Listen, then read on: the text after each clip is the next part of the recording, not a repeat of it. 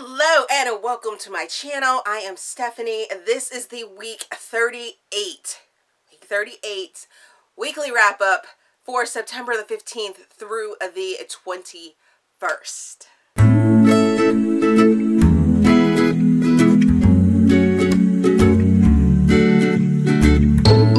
As I said, this is the week 38, September the 15th through the 21st reading wrap up for me. Yeah, I read 12 books this week, so this is gonna be another long one. And what I have come to find out is that you guys actually like my long videos. So on my weekend wrap ups, I'm just gonna like go for it and I'm just gonna talk.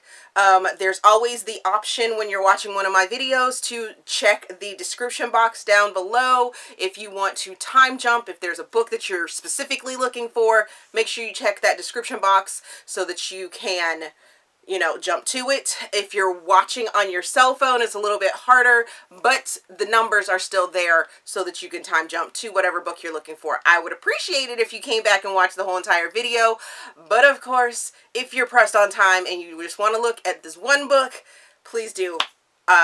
You know, any view time is greatly appreciated. So this week also, I did some Instagramming, some stories and stuff like that because Nameathon was going on. As I go through this week's wrap up, I will let you know where it fell in the readathon, but also I will do a sort of full compilation of the breakdown for Nameathon in the middle before I do currently reads and stuff like that. But yeah, 12 books, gonna be long. Because I started off the week really good and then I might spill some tea and ended on a good note. So let's just get to it. Oh, before we get into it, let me address something that was commented to me. The reason I do my videos in chronological order is because it's a little easier than doing, it fits with my journal. If you haven't watched any of my videos where I talk about my book journal, I write down every single book that I read as I read it. So to go back and reshuffle all those to go from like worst book to best book, not gonna happen. Too much work. I already do a whole bunch of work already, so that's why I don't do it that way. Okay, little tea spilt right there. Let's get into what I read last week. Last week I started the week reading I Wanna Text You Up, Textual number 2 by Teagan Hunter. I place this in new adult. I give it 4 stars. I give it 3 Steam fans. I listened to it on audiobook, and even though a Polycon 2020 challenge is over, this author will be at a Polycon in 2020, so I want to read this entire series at some point before I meet her, and this one did not fail me at all. So in this story, we have Zoe and Caleb. Caleb is the ex-boyfriend to the female character we met in book number 1. Zoe is the best friend of that same character. And since Zoe now has a room open, Caleb needs somewhere to stay. She puts out an ad for a roommate, once again doing things anonymously and crazily, getting crazy people, but does they really get crazy people? No, because Caleb is pretty awesome and they have this connection already. There's a secret crush that goes on and I was here for it. I really, really enjoyed it. It's nerdy and it's quirky and yes, so many yeses. The next book that I finished was The Hooker and the Hermit by L.H. Cosway and Penny Reid. Woo! Place this in rom-com. I give this book 4.5 stars. I give it 5 Steam fans. Oh my goodness. What?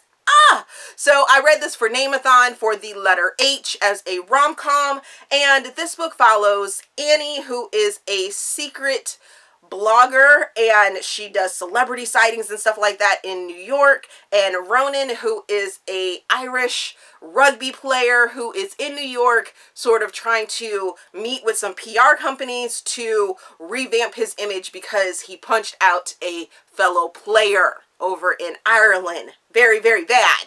Bad Ronan, bad Ronan.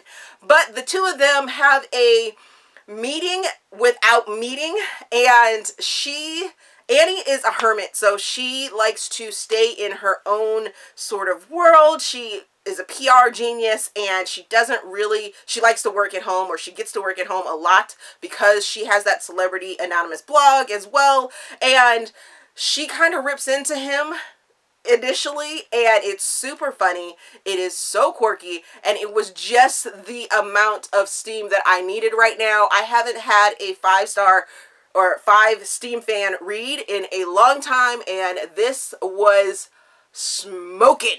So hot. So hot. But I loved this book, and I can't wait to get to the rest of the series because the secondary characters, if I'm not mistaken, get their own books, because there are 4 books in the series, and some of those characters were really, really interesting, and I can't wait to get to them. The next book that I finished was The Unexpected Plan by Leddy Harper. I placed this in Contemporary. I give it 4.5 stars. I give it 4 steam fans. I read this as an arc. I do believe it either comes out next week or it came out this week that just passed, so go check that out.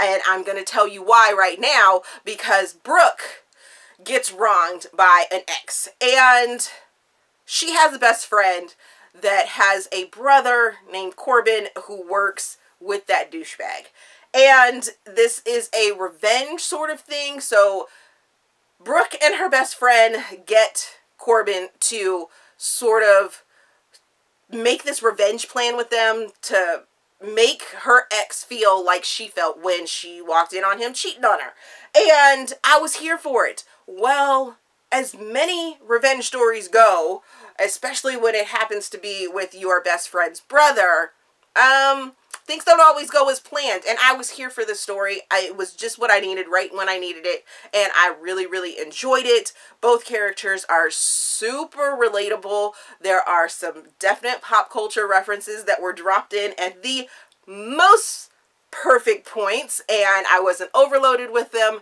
and I was just here for this story. It's a friends to lovers story, so if you like that sort of thing, yes, so many yeses. The next book that I finished was The Body Painter, Master of Trickery #1 by Pepper Winters.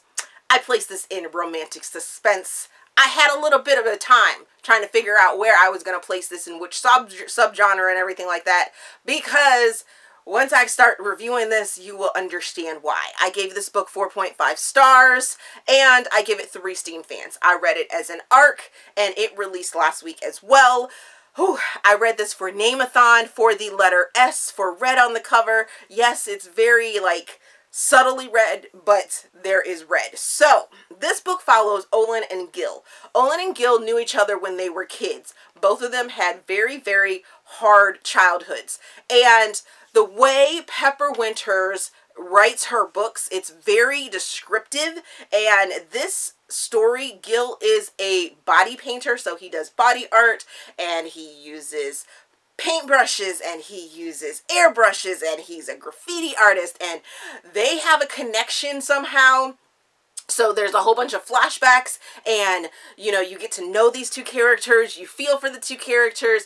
I was quite annoyed and frustrated with for both of the characters most of the book, but that's something that Pepper Winters does. She has this way of making you annoyed with the characters, but at the same time falling in love with the characters and needing to want more. And definitely that ending, because this is a book 1 of a duet. I need some answers. I need the second book, like, now. There is a mystery that's going on. There's instability with their romance that's supposed to be happening, and whew, it is a little dark. It does have some taboo things in it. There's a murder that goes on, and it's somewhat described graphically, so tread lightly if this is not sort of your field or subgenre that you usually go into. This is why I had such a hard time figuring out which subgenre I was going to put it in. I wasn't sure if I was going to put it in dark romance or if I was going to put it in romantic suspense. Ultimately, because of all the mystery that goes behind it, I did put it in romantic suspense because the 2 of them have this connection and taboo. You know, there's just a lot that goes into it. So if you have not read anything from Pepper Winters, I would suggest that you go back, read something from her, some of her dark line some of her taboo stuff before you jump into this one, because this one is not a good starting point to get a feel for this writer's, you know, writing, to understand why she does what she does. But in the end, I was like here for it, even through all the frustration and annoyance.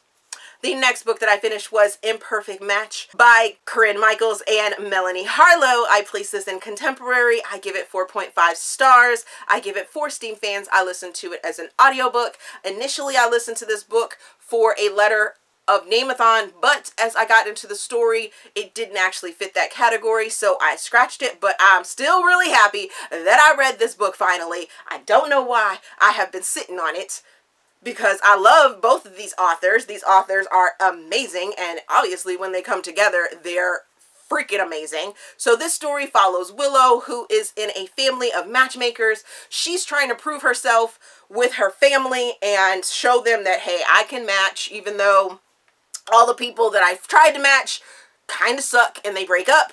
But you know what? I got the chops. I'm going to take over the business from, you know, my parents, let them retire with my sister. My sister's a hippie crazy person, but I can't seem to make any matches. Well, I have a best friend that lives across the hall from me who is happens to be nice and swoony. His name is Reid, and they're best friends. They hang out all the time, and you would think, of course, they should be, you know, hooking up, right? No, they're not hooking up. They're just best friends. The banter between them is absolutely hilarious. It's such a fun matchmaking story. I was just here for it, and I loved it so very much. The next book that I finished was The Coaching Hour, How to Date a Douchebag number 4 by Sara. I placed this in a new adult. I give it 4.25 stars. I give it 3 Steam fans. I listened to it as an audiobook, and I read it for Nameathon for the letter P for sports romance. And this book follows Annabel, who is the wrestling coach's daughter from the other 3 books. Yeah, 3 books in the series, so you have a little bit of knowledge about who Coach is and stuff like that. Well, Annabel transfers into his school, and the school that he's coaching at, he's already put out that nobody is supposed to touch her. She's my daughter. Stay away from her. Things like that. Well, 2 of the douchebags on the wrestling team decide to make a bet, and it's overheard. People on campus knew about it. Annabel ends up finding out about it, and in walks Elliot, kind of saves her from a drunken night at a party. And I actually like the fact that Sara has moved away from making any of her characters douchebags, because neither one of these 2 characters were douchebags. They were actually really awesome, and they were nerdy, and they were quirky, and you just knew right from their first like meeting type thing, even though she was drunk, you could see that he was like super sweet and that they would work out. And they both did. Yeah. There are some other things that happen within this story that I am sure fellow booktubers are not gonna like, but oh well, I enjoyed it. Alrighty, the next book that I finished was Royal Holiday, The Wedding Date number 4 by Jasmine Guillory. I placed this in women's fiction. Don't come at me until you hear my review on this, because I might spill a little tea. I give this book 3.25 stars. I give it 1 Steam fan. I read it as an ARC. This book actually comes out in October or November. I read it for Nameathon for the letter N for a mature character. This is a Black author. And this book follows Vivian, who is the mother of one of the characters we already met. I believe it was in the wedding party. She ends up getting a job to dress the Duchess of England. And for the holidays, for Christmas, she invites her mom to go with her while she's doing the dressing of the Duchess. Now, Anna walks. My sort of main issue with this is that if this had just remained a holiday fling for Vivian, the mother, our mature character who's only like 54 years old, I would have been here for this story. I was like, okay, I'm feeling it. What happens is that she goes downstairs in the castle and she ends up meeting this man, Malcolm, who happens to be the secretary to the queen and just happens to be on the grounds getting some scones. And then they end up taking a sweet little walk around the estates and get to see some history and get to know each other. And I was like, oh, so swoony, so swoony. I'm feeling this. I like their chemistry. I like their interaction, things like that. I like the sort of walk through England feel, right? And then we start talking about, oh, we're gonna have sex, we need condoms, we're gonna have our relationship that's like super long distance, England, California. Really? And the ending, yeah, if you don't want to know the ending, you might want to like pause off of this, but surprise me. Those are the last two words. What the actual fuck? Seriously. How you gonna end a book with surprise me? So mad. So mad, so mad, so mad.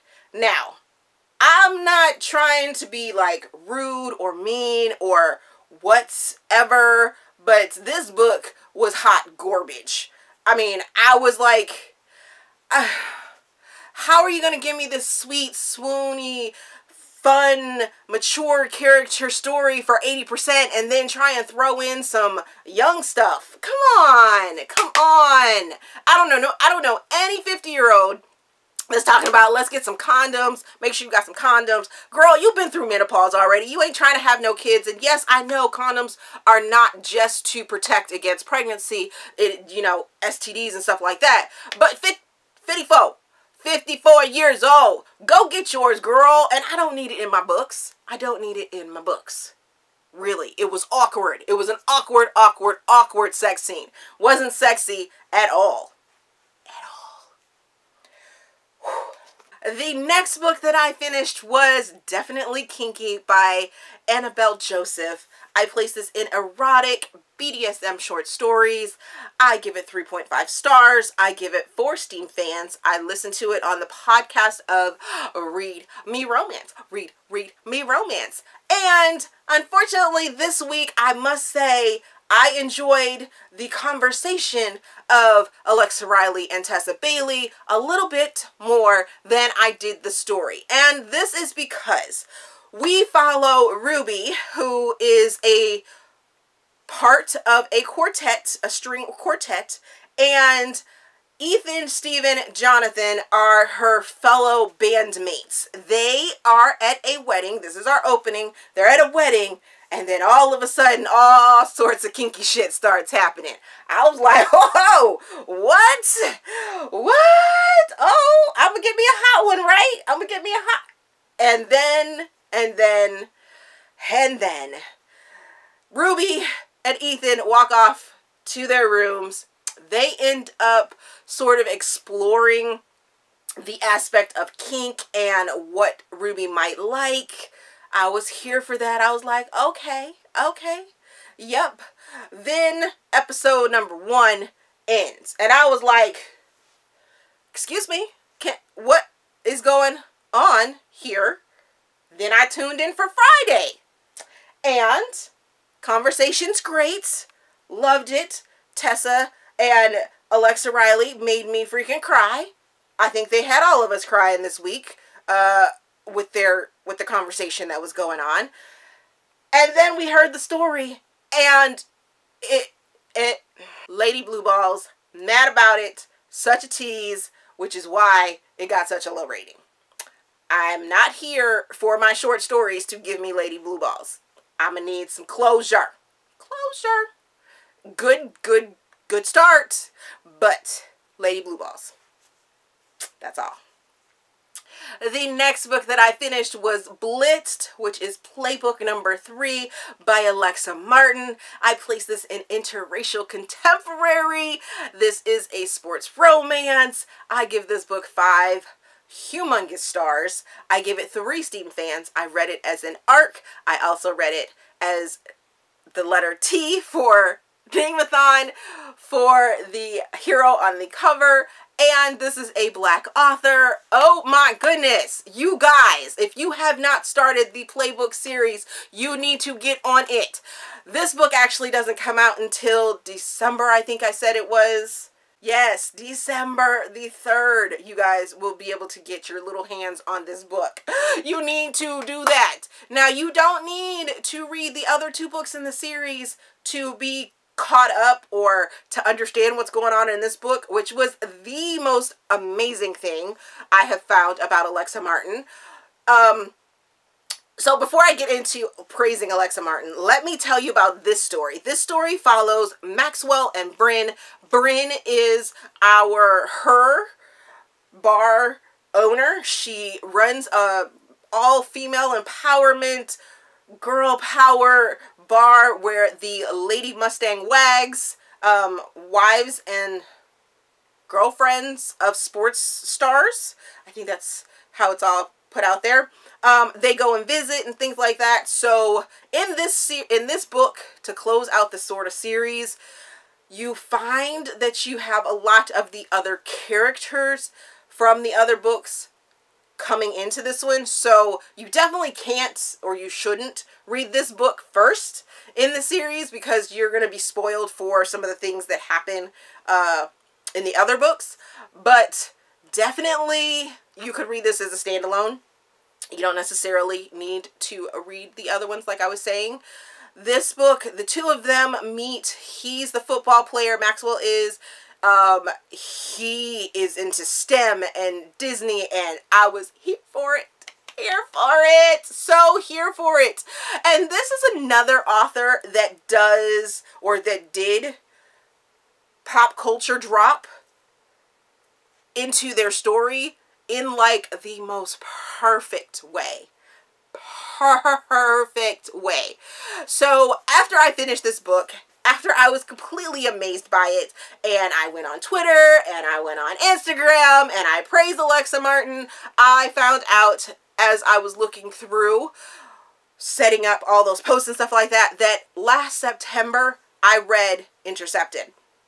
So I have been on this Alexa Martin journey for a year, 1 whole entire year, and I am so happy that I was honored to arc read for this series, and she has not failed me. Each one of the stories is unique and special and gives a different side of football and being a wife or spouse or, you know, girlfriend of someone that is in the football league. And I was so here for it. I was like, oh, I want these girls, these ladies, these women to be my friends. They're body positive. They are girl power. They're just so many. And this book in particular, Blitzed, I would not have known or remembered that it was an interracial relationship if I had not looked at the cover.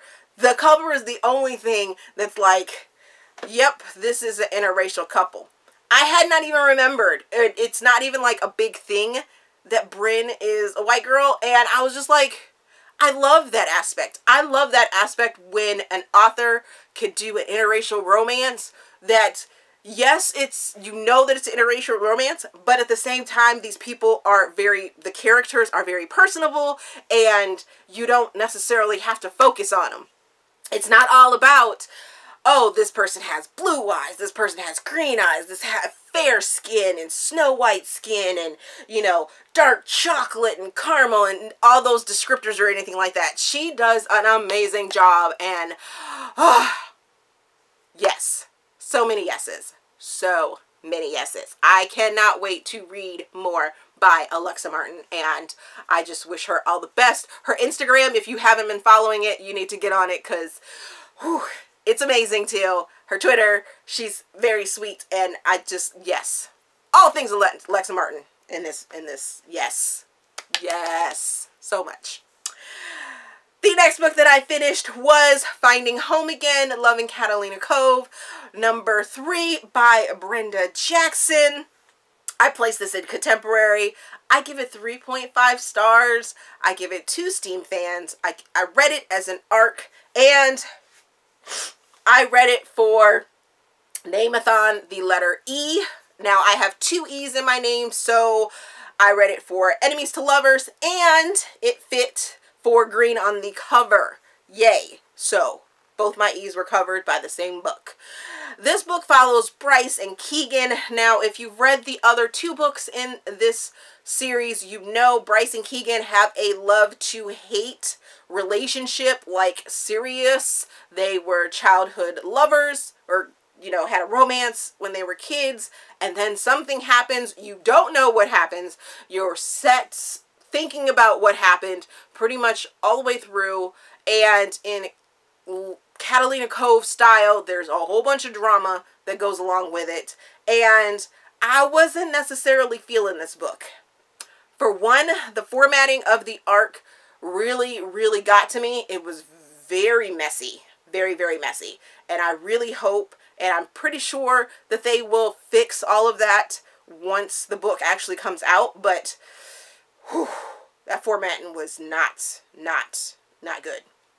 And I actually think they'll probably change up some things in the story, because further down the road you could see that it sort of reverted back. It did some flashbacks, some reiteration of some information that you had already known. It was like, but I already know that. What is going on? How? I don't understand. I forgot to mention this is a Black author as well. I did enjoy the story. I enjoyed the series, so there's a good chance that I will go back and reread all of the books after they have all come out, just to make sure that I really enjoyed all the stories and things like that. And like I said, it wasn't bad, but there were some things that just didn't sit right with me. Then there was this sort of like mystery, or like a crazy stalker that was thrown in, and I was like, as soon as he sort of showed up on page, I was like, this is not good. This is not gonna be good for them. Something's gonna happen with this crazy guy. Too much. And it just didn't really make sense for me to have the crazy stalker. There could have been other issues that made that twist thing go, but yeah, I was just like, I wanted to love it more, but I just couldn't. The next book that I finished was 5 Feet Apart by Rachel Lippencott. Lippencott.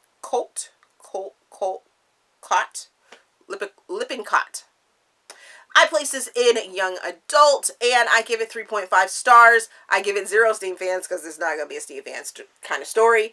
I listened to this as an audiobook, and I read it for Nameathon, for the letter A, for film adaptation, and I've actually already watched this movie. I had watched this movie and then found out it was a book, and was like, oh, I can use it for a readathon that has film adaptations that, you know, you have to read and stuff like that. So, ooh, that's what I did. I wasn't a fan of the movie, and I really wasn't a fan of the book. So Stella and Will both have cystic fibrosis, and they are in the hospital. This is about their stay, their current stay in the hospital, and the things that they have to go through. I wasn't a fan of the ending. When I say that it's a young adult book, I don't think it's young adult romance, because I was not happy with that ending at all, whatsoever. And I just didn't feel the connection between the characters either, so I was just like, wow. Yeah. And to finish off the week, I read Rurik. I listened to this like 4 or 5 times, and I can't believe that I can't say his name. But this is Brothers of Ash and Fire, number 3 by Lauren Smith. This is a paranormal romance. I give this book 4 stars. I give it 3 Steam fans. I listened to it as an audiobook, and I read it for Nameathon, for the letter I, for international, because it is set in Russia. This is our third dragon brother. He is the warrior dragon of the family, and if you've read the other two books or heard my reviews for the other two books, you know that I really enjoy this one, or enjoy the series. I'm super happy to read this series. So Rurik is the warrior, and Charlotte is the sister of paranormal hunters. They are part of a league. I think it's league or council or something like that, but it's this big secret sort of agency that kind of wants to make sure the dragons stay in line, make sure the vampires stay in line, all that other good stuff. And when Charlotte wants to sort of prove herself, she's a biochemist as well. She finds out that there's this chemical that can take a dragon's sort of rage and dragonness, their dragon essence, away for a small period of time.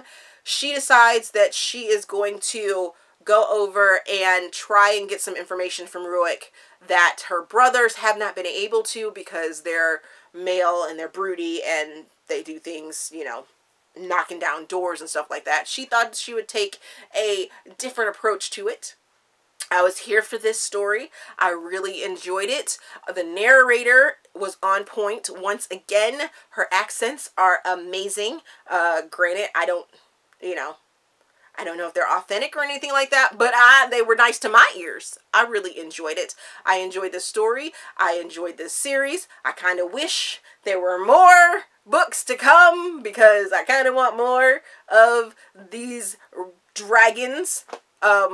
This has definitely sent me on a dragon kick, and I'm here for it. So let's do a quick wrap up of all of the things that I read for Nameathon so that you guys can see my name spelled out. And Nameathon was a readathon that was held by Under the Cover Book Blog and ideally reviewed.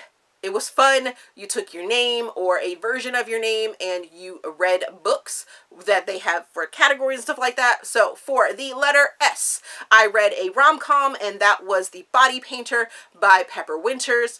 For T, I read A Hero on the Cover, and that was Blitzed by Alexa Martin. For E, Enemies to Lovers, Finding Home Again by Brenda Jackson. For P, I read Sports Romance, and that was The Coaching Hour by Sara. For H, I read a rom-com, and that was The Hooker and the Hermit by L.H. Cosway and Penny Reid.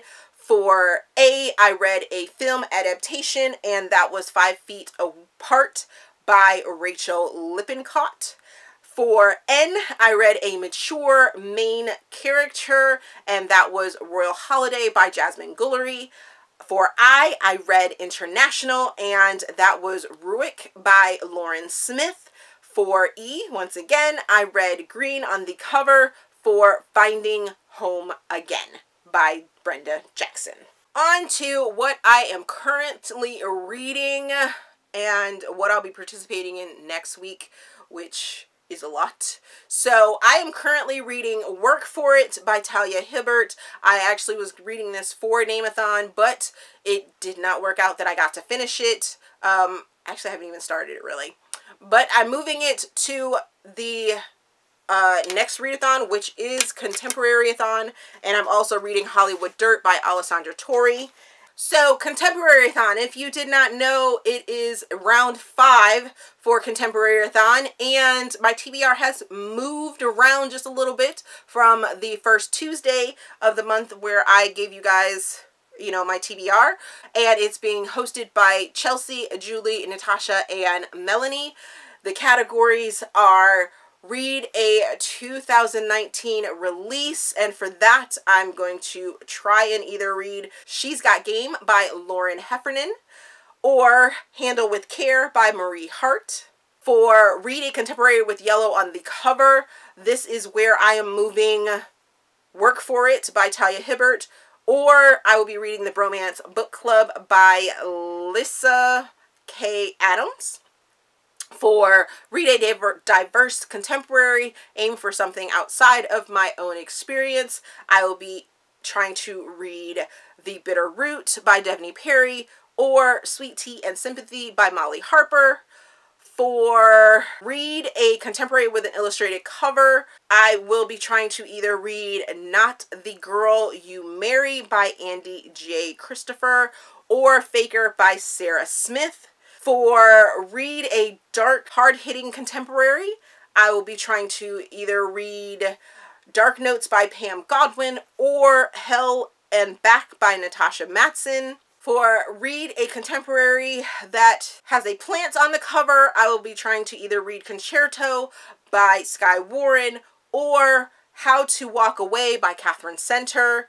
And for read a contemporary that is beloved by a fellow creator or book community member, I will either be trying to read Man Candy by Melanie Harlow, which was suggested to me by Bree, who, by the way, is back and has a channel. Make sure you go check out her channel. Check out her blog too, but check out her channel because she's amazing. Yes, she is.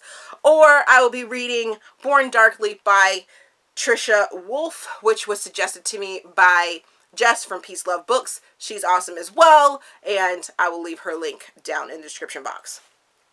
Okay, whew, long video, which is fine. It only bothers me because I have to edit this stuff now. But it's all good. It's all good. I do it for you. I do it for you guys. So have you read any of the books that I just named off? What were your thoughts on them? Are you going to read any of them? Did I make them sound interesting? As always, if you enjoyed this video, please give me a big thumbs up and subscribe to the channel. Also, there's a feedback form down in the description box so you guys can help me improve my channel. All my social information's down there as well. Make sure you're following me on all my platforms. And I will see you guys later.